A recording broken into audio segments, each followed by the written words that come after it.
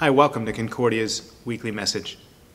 Some of you are tuning in for the first time, and I want to introduce myself. I'm Richard, Concordia's pastor. Thanks for being here today on this Mother's Day weekend. And we're glad that you're with us. As you're going through the message today, there's a couple things that I want to draw your attention to that'll help. There's a listening guide that you can download if that helps you to focus. There's also some spots we're going to ask you to pause and reflect on something. I would encourage you to hit pause and do that work there. It's going to help bring that more into focus and how it connects with your own life. There's some singing elements that we're adding to this. Those are going to come at you in a second. There's also an opportunity that you'll see to give. At Concordia, we don't believe that you give to make God do something for you. We believe that we have a generous God who's already given us everything we have. What I want to encourage you to understand is that when you give, wherever you give, you're taking steps closer to God's heart. So if you've never given before, I want to encourage you to start. Find a place, a cause that's close to your heart. Probably it's in your neighborhood, in your community, maybe somewhere around the world, and give there.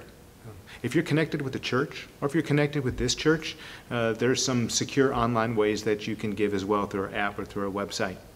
Again, thanks for being here. Some of those singing elements are coming at you right now.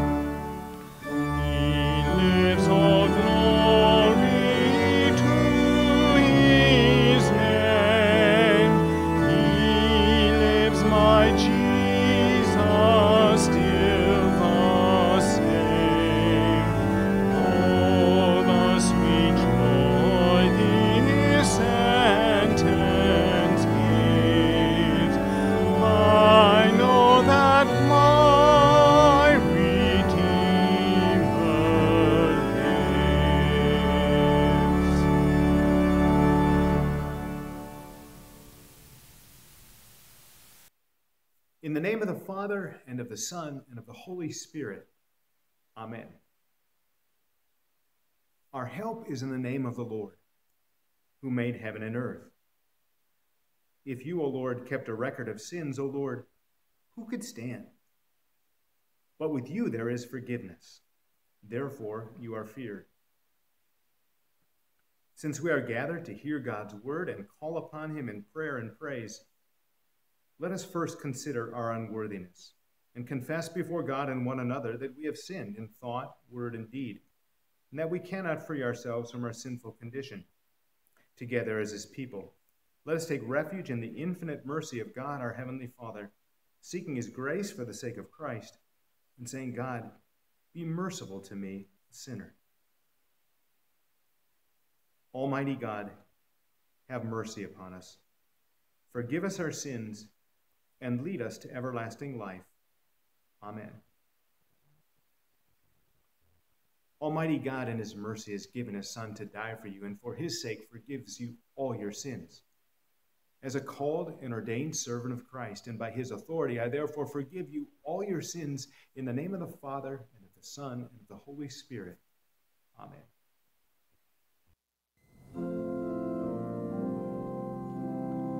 Lord, have mercy. Christ, have mercy. Lord, have mercy.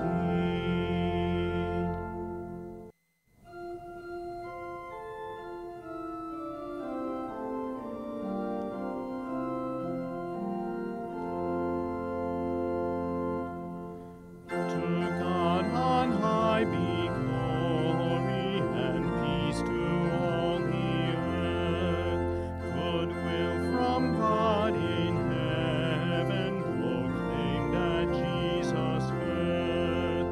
We praise and bless you, Father, your holy name we sing. Our thanks for your great glory, Lord God, our heavenly King. To you also begotten, the Father, Son, we pray. O Lamb of God, our Savior, you take our sins away. Have mercy on us, Jesus, receive our heartfelt cry. Where you in power are seated at God's right hand on high.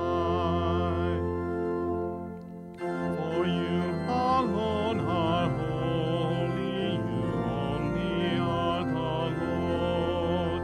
Forever and forever be worshipped and adored. You with the Holy Spirit alone are Lord most high.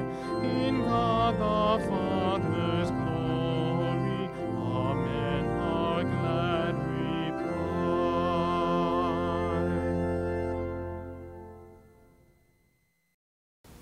Doubt and skepticism have always been around. But perhaps because of all we've experienced this last year, doubt and skepticism and even cynicism seem to be a more settled part of our lives. At least, it seems to be that way with me. Okay? Case in point, number one. I know that God actually created government for good, to restrain evil, to provide order in society. If you're a believer and you doubt that, go read Romans 13 sometime. But you know, this past year, it seems like I've been channeling my inner Ron Swanson, and I've been skeptical about decisions and policies at pretty much every level of government and any and all sides of the political spectrum.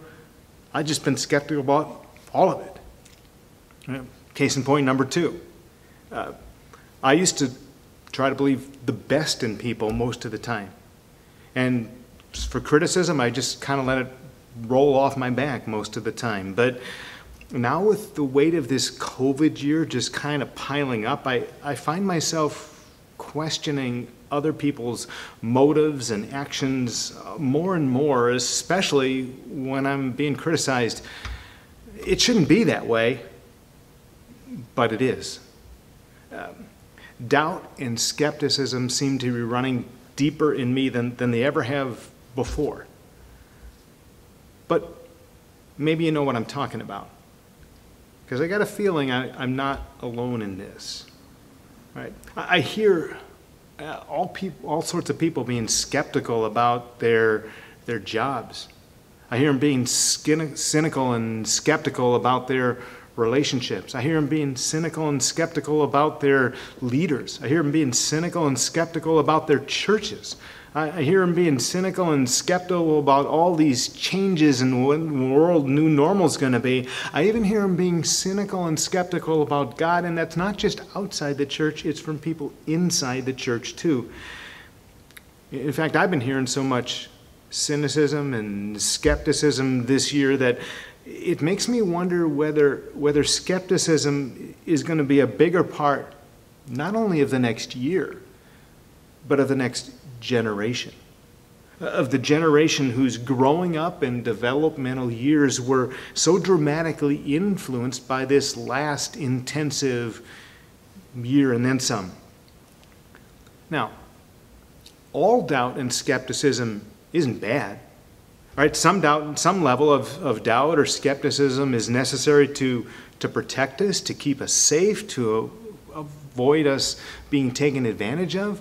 But I have a feeling that if we take too much of that doubt and skepticism with us into the new normal, that's not going to be good. And here's why. Because behind all the doubt and the skepticism is this fundamental question: whose word can I trust? Whose word can I trust? And people have been so hurt, so wounded, so disappointed by so many different things at so many different levels this past year that for a lot of people the answer seems to be almost no one's. Almost no one's. The only one I'm going to trust is me. The only opinion I'm going to trust is mine. The only word that counts is mine. The only things I'm going to believe are those things that I can see and verify with my own eyes and my senses. Here's the problem with that. The problem is that the relationships and intimacy and yes, even faith are built on trusting others. They're built on trusting others and trusting them to keep their word. So if doubt and skepticism isn't just in our lives, but it rules our lives, that's not healthy. It ruins relationships. It cripples faith. And sometimes it keeps either one of those from even getting started. Because I don't want that to be my world. I don't want that to be your world either. Well, in the story of Thomas, Jesus shows us the way through that doubt and that skepticism towards greater faith and hope and joy. That's what we're going to dig into today. Thomas's story.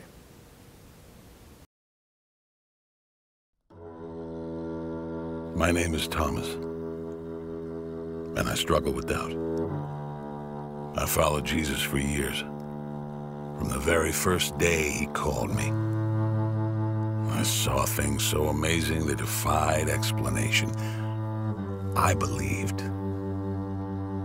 But then things fell apart. I witnessed the betrayal that led to the cruel march to Calvary and his agonizing crucifixion.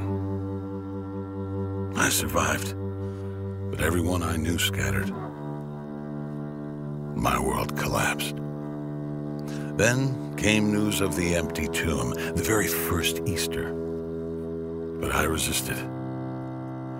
The image of his broken, lifeless body was still burned into my memory. I experienced his death. Then I couldn't believe. Not until I see the scars with my own eyes and touch them with my own hands, I told the others. I wasn't ready to put my trust in something again.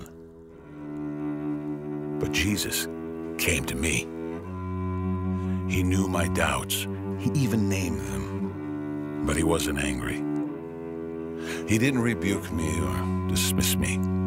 He looked at me with those familiar eyes and offered me his scarred hands and side. In that moment, I experienced his resurrection, and I believed. I know firsthand it's difficult to believe in what you can't see. And yet all around you are people whose lives and stories have scars that bear witness to the meaning of Easter. Yes, these people have been wounded, but they've experienced redemption and healing through Jesus. Jesus' life, death, and resurrection were meant to rescue the doubters, the debtors, and the broken, people like you and me. He met my doubts with grace and love, and he only asked one thing of me: believe.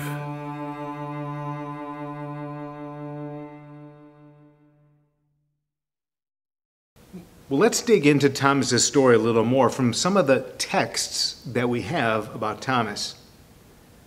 You go back to Mark chapter 3, and you see that Thomas is there in the original list of the 12 that Jesus called into this special relationship with him, where they'd follow him around and they'd watch him and they'd listen to him and they'd learn from him for the better part of 3 years. Now, what does it tell us about Thomas? Well, it tells us that Thomas was close to Jesus, and he knew Jesus about as well as anyone. You jump to John chapter 11, not too long before Jesus' death and resurrection, and you see there in John chapter 11 that Jesus' friend Lazarus was getting really sick, and they send some messengers to tell Jesus about that. He delays for a little bit, and his disciples are thinking that maybe it's because Jerusalem was a pretty dangerous place for Jesus. The religious leaders were out to get him at that point. Now, that's not why Jesus delayed, but the disciples don't know that. So then when Jesus says, okay, now let's go to Bethany around Jerusalem, here's what Thomas says. Let me read it to you. Then Thomas said to the rest of the disciples, "Let us also go, that we may die with him." So what does that tell you about Thomas? Well, to me it says Thomas is really loyal. He's loyal because he's going to go with Jesus even if it's dangerous, even if it's dangerous for him. And he's somewhat courageous as well. And then we jump ahead to some things that Jesus was talking to his disciples on that night when he gave them the Lord's Supper. It's in John chapter 14. And Jesus is kind of laying some things out for them. Let me read that to you. John 14. Jesus says, "Do not let your hearts be troubled. You believe in God, believe also in me. My Father's house has many rooms. If that were not so, would I have told you that I'm going there to prepare a place for you? And if I go and prepare a place for you, I will come back and take you to be with me, that you also may be where I am, and you know the way to the place where I'm going." Now here's the part about Thomas. The next sentence says this: Thomas said to him, "Lord, we don't know where you're going, so how can we know the way?" So what does that tell you about Thomas? Well, he was strong in loyalty and courage, but not so strong in imagination. See, Thomas saw the world the way he was raised to see the world. And he had some very carefully constructed boxes of, well, this is the way things work, and this is the only way things work. And he really didn't have the imagination to conceive of other possibilities, which to me might explain why Thomas has a hard time believing that Jesus had been raised from the dead. Now, Thomas had seen Jesus raise Lazarus from the dead, so he knows that Jesus has all this power, but it was somebody else raising Lazarus from the dead. And now Jesus himself is dead. And the way Thomas saw things, Jesus had the power to do something big, but now he's dead and that power died with him. Dead people do not raise themselves. Now, Thomas is also missing when Jesus appeared to the other disciples. Here's how it's recorded. Now Thomas, known as Didymus, one of the 12, was not with the disciples when Jesus came. And no reason is given for his absence. My guess, remember, Thomas is close to Jesus and loyal and courageous, but also not a lot of imagination. My guess is he's hurt. He's been hurt that Jesus died, and he just can't be around people that are reminding him of Jesus. Now his friends have some good news, because they tell Thomas this incredible thing that they're eager to tell him. Here's how we read next in John chapter 20. The disciples told him, "We've seen the Lord." But Thomas, he's skeptical. He's doubting, maybe even a little cynical. Okay, here's what we read. He said to them, "Unless I see the nail marks in his hands, and put my finger where the nails were, and put my hand into his side, I will not believe." So, why does Thomas doubt his friend's word? He's been with these guys for the better part of 3 years. Why does Thomas doubt that Jesus is alive again? Well, think back to what we know about Thomas. Maybe some of it's, well, guys, I need what you got. Remember, you're telling me, you're all excited, you're telling me that Jesus showed up and he showed me his hands and his side. Well, I didn't see that, and I need that too. I want that just like you got. Some of it might be, maybe there's a lack of experience with this sort of thing. I mean, how many resurrections had he seen? Some of it, maybe it's an inability to think of something, to conceive of something that he couldn't verify, that he couldn't see. Something that was way outside the lines that he'd been taught to color in, the way he'd been taught that things work in the world. Maybe it was that lack of imagination. And maybe it was that hurt, that being deeply hurt and not wanting to take the risk of being hurt even deeper if this turned out to be untrue. I think there's probably some combination of all of those things that made Thomas a doubter and a skeptic at first. All right, but what matters for us isn't so much the reason that Thomas was a skeptic, but the fact that Thomas is stuck. Right? The doubt and skepticism, they're running pretty deep in Thomas at this point. And Thomas sees no way through, other than seeing things that he can't see or imagine, and we've already seen Thomas really doesn't have a lot of skills in that department. But Thomas isn't really alone in that, is he? All right, there are a lot of people today, and there's a lot of church people today who just can't see where God is right now, who just can't see what God is up to in times like these. And maybe with the stuff going on in your life right now, maybe you're one of them. Maybe you feel stuck too, not really liking where you are, but unable to find your way through, even though you want to. Right? Now, you know what? To find your way through, first you got to come to grips with where you are. So take a few minutes to stop and think before we go on. What I want you to do is hit pause in a moment and reflect on this. What are those places that you feel stuck in right now? What places do you feel stuck in right now? And where are you wondering about or even doubting God's presence or God's power or his timing? Hit pause and think about that right now.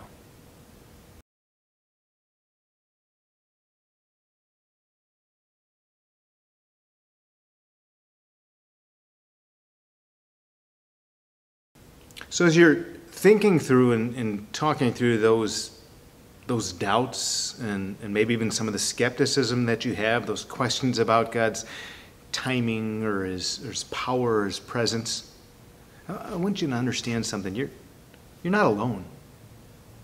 A lot of Christians feel the same way because doubt is normal. Doubt is normal, even for people who've been following Jesus for a really long time. And especially if, like Thomas, we're wired much more to focus on and to think about what you can see rather than the possibilities of what might be with a God of miracles. So yeah, doubt is normal. But just because doubt is normal doesn't mean that it's good. It's certainly not good to stay stuck in it forever. See, because staying in doubt sucks the life out of us. Staying in doubt sucks the joy out of us. Staying in doubt keeps us much, much farther from God than God wants us to be from Him. And the issue for Thomas and us is we can't find our way out of that. We're stuck. Right? It's like we don't like where we are, and we don't like how we're feeling, but we're stuck. And we're powerless to change. Either that or we're just storming out of the room. Good thing that Jesus shows up. Good thing that Jesus shows up alive and well and fully present right in the middle of our doubt in order to lead us out of that stuck space and back to faith and hope and joy. Let me read you that account from John chapter 20. A week later, his disciples were in the house again, and Thomas was with them. Though the doors were locked, Jesus came and stood among them and said, "Peace be with you." Then he said to Thomas, "Put your finger here. See my hands. Reach out your hand and put it into my side. Stop doubting and believe." Thomas said to him, "My Lord and my God." Now there's several things I see here that Jesus does to lead Thomas out of that stuck space where doubt and skepticism is starting to take root in his life. First thing I see is that Jesus actually gives Thomas some space. All right, what he does there is he lets Thomas' doubts kind of linger with him for a while and lets Thomas wrestle between the tension of what he thinks he knows and the story of his friends told of Jesus being alive. And he lets that internal struggle sow seeds of possibility in Thomas so that when Jesus shows up, he's going to be ready to hear. So you can almost picture this going on in Thomas's mind for the week. I know this can't be. But could it be? No, I know this can't be. But I know these guys. I know these guys. They're my friends. I've trusted them. Did they really see something? See, Jesus isn't afraid of our doubt. And he's not threatened by it. He actually understands it. He understands it, and because he does, he wants to help us through it. And he wants to help us see that God's story is always bigger than ours. And so, Jesus is patient with us. He's patient with us, and he gives us some space with our doubts so that when he comes, we'll be better able to hear him. And that's the second thing I see here. At the right time, Jesus shows up. Right? Jesus doesn't leave Thomas with his doubts forever. And here's why that's important to see. See, a lot of times when you're doubting God, you're thinking that God's not around, that he's not present, that he's not listening, that he's not powerful, or if he is, he's kind of like way, way, way, way far away. But that's not the truth. The truth is that Jesus is there, that he's close, and he's waiting right there for the moment where you are. See, he's waiting to be able to come into that moment of your weakness and come to the place of your doubt so he can give you the power to get back to faith. And so Jesus here actually initiates the contact with Thomas, probably because he knows that Thomas can't get there on his own. Now, don't miss this truth. Jesus meets us where we are. At the moment we are, instead of making us get our act together first. And so you see in the story of Thomas. A week before, the disciples, except for Thomas, were meeting in a room somewhere in Jerusalem behind locked doors. But Jesus came through the doors that were locked because they needed him to be there. Jesus came through the doors that were locked, and he said to them, peace, shalom, wholeness, wellness, that you see in a living Lord, not a dead Messiah. And then a week later, they're all gathered together. And this time Thomas is with them. And again, the doors are still locked. And Jesus comes right through. Comes right through those locked doors, even though nobody opened them, because Thomas needed Jesus to be there. Thomas needed to see Jesus. Thomas needed that same word. Jesus says, peace, wholeness, wellness, shalom, be with your whole person, your whole spirit. And you know what? 2,000 years later, it's still the same. Sometimes the doors are locked. Sometimes we're hiding in these little spaces and we don't let anybody else in. We don't want anybody else to see or sense or experience what's going on with us. And the doors are locked, and we're going to keep them that way. And Jesus walks through the locked doors. And Jesus comes right where we are, in that place of our doubt and our skepticism and our fear, and he offers us hope, because we're stuck, and he doesn't want us to stay that way. Jesus comes and says, I'm here, right? And I'm here for you.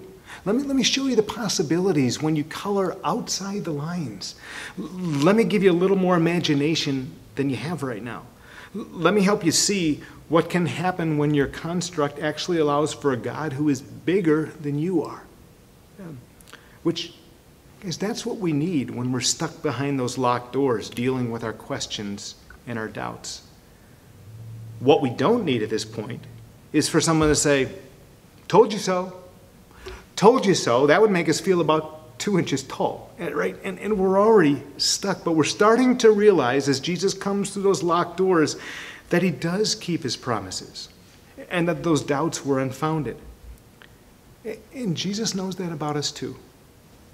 He knows we don't need someone to wag a finger. So the third thing I notice here is that Jesus deals with Thomas graciously. Jesus deals with Thomas graciously. He doesn't yell at Thomas for not believing what the others had said.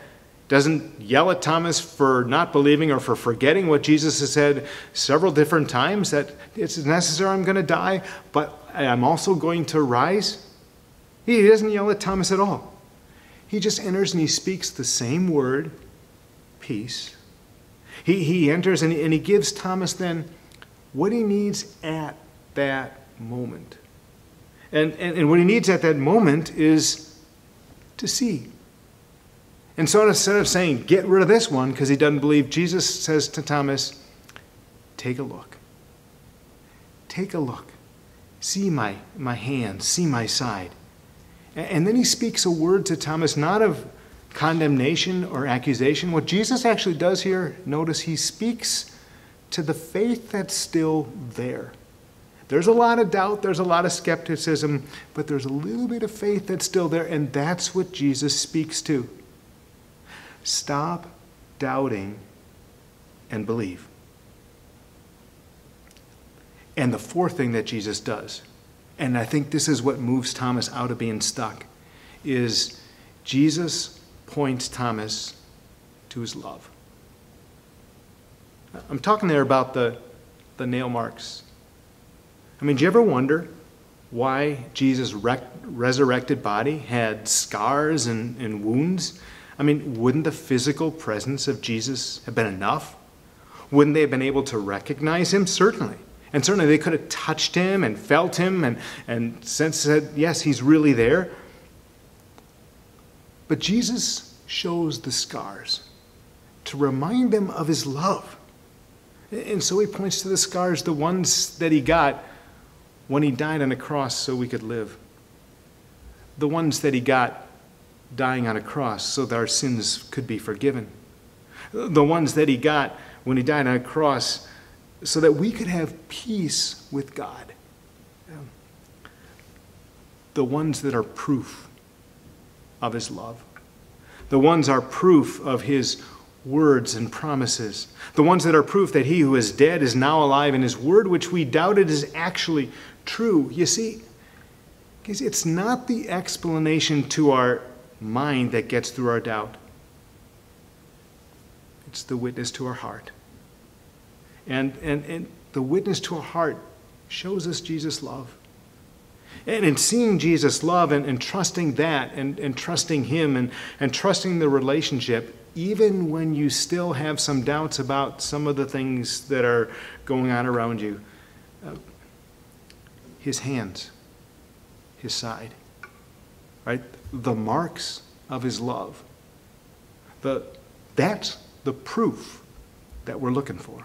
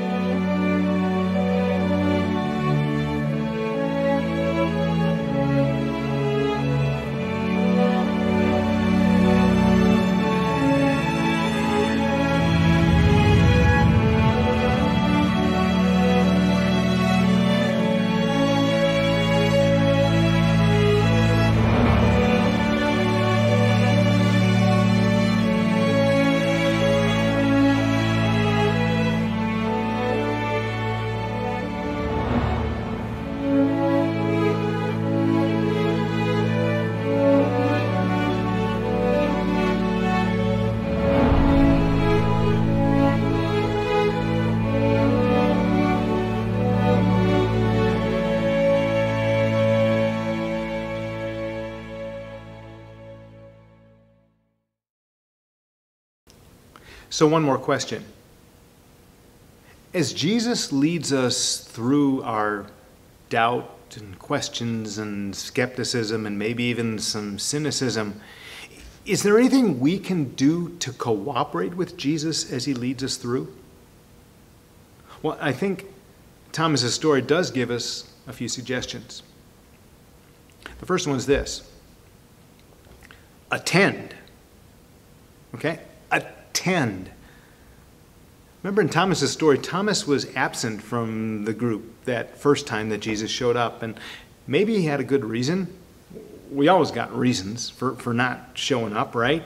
That's probably why God gave us the command, not the suggestion, remember the Sabbath day.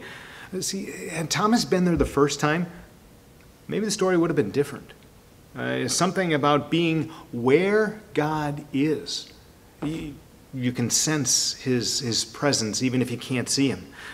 Something about being where God is, like in worship, that actually strengthens your faith. Second thing, well, give yourself time with your doubts and your questions. Right? Thomas did. He had a whole week before Jesus showed up to lead him through that stuck place. Well, give yourself time too.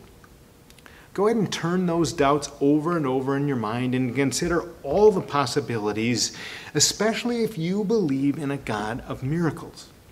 Right? Understand that you don't have to have all the answers right away.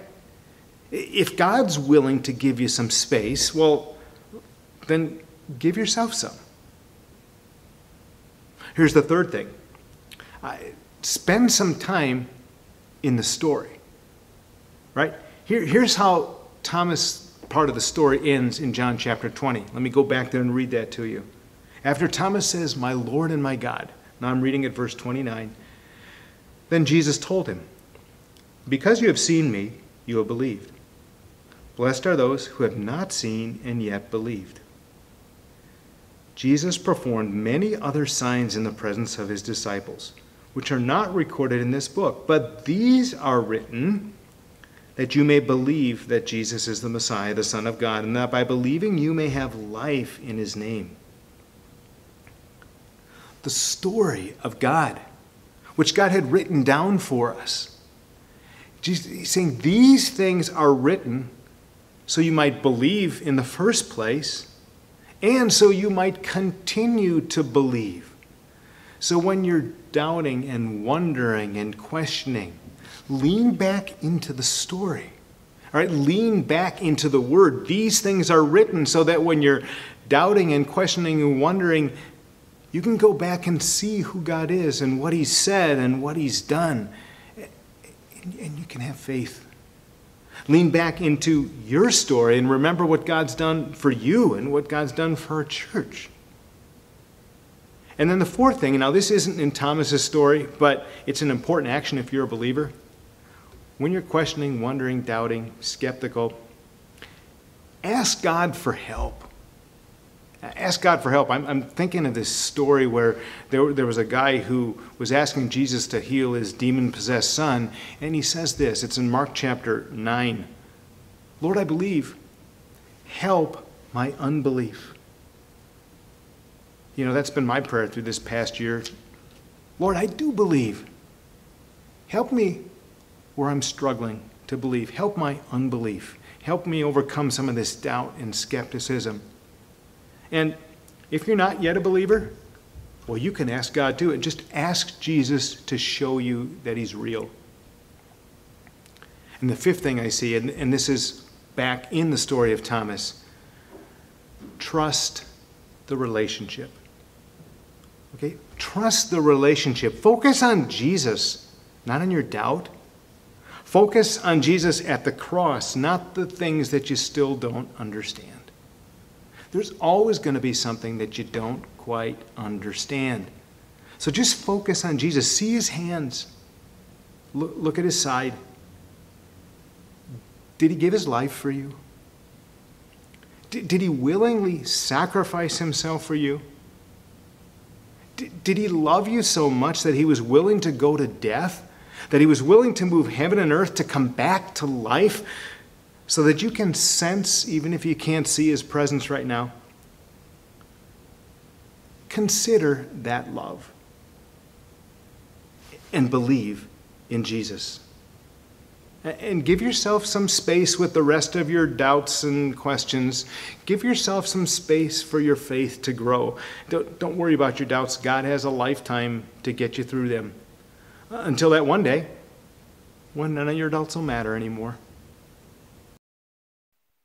I believe in God, the Father Almighty, maker of heaven and earth, and in Jesus Christ, his only Son, our Lord, who was conceived by the Holy Spirit, born of the Virgin Mary, suffered under Pontius Pilate, was crucified, died, and was buried. He descended into hell. The third day he rose again from the dead. He ascended into heaven and sits at the right hand of God the Father Almighty. From thence he will come to judge the living and the dead. I believe in the Holy Spirit, the holy Christian Church, the communion of saints, the forgiveness of sins, the resurrection of the body, and the life everlasting. Amen. Our Father, who art in heaven, hallowed be thy name. Thy kingdom come. Thy will be done on earth as it is in heaven. Give us this day our daily bread, and forgive us our trespasses as we forgive those who trespass against us. And lead us not into temptation, but deliver us from evil. For thine is the kingdom, and the power, and the glory, forever and ever. Amen.